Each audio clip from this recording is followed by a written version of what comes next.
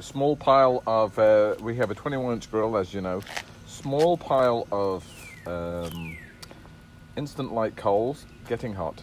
Not yet. All right, here is the steelhead trout prepped. These are approximately 5 to 6 ounce, get it away fly, 5 to 6 ounce pieces, tossed with a little bit of olive oil, salt, cracked pepper, and some what we call 21 seasoning salute, which is just a mixed herbs type of thing.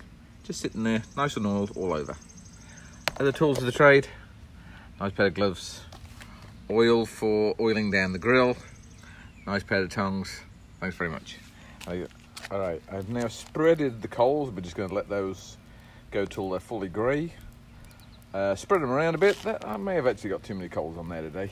That's a little too many. Put the grill on there so that grill starts getting hot, and then I'll oil that down. I will now take a little bit of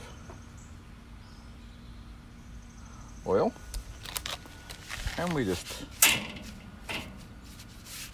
do that. We oil the surface.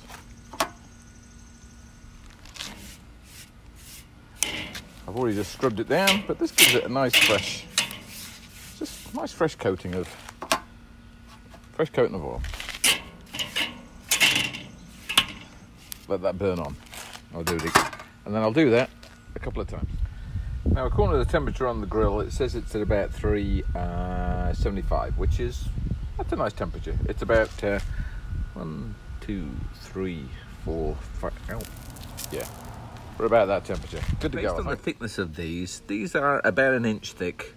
There's a couple of pieces here that are a little thinner. They'll take no time, but this is standard, nice thickness. This should be a 16-minute, and we're done. Gorgeous sight, eh? Isn't that lovely? These will take less time. These are about standard. And of course, on goes the lid with the vents open. Ta-da.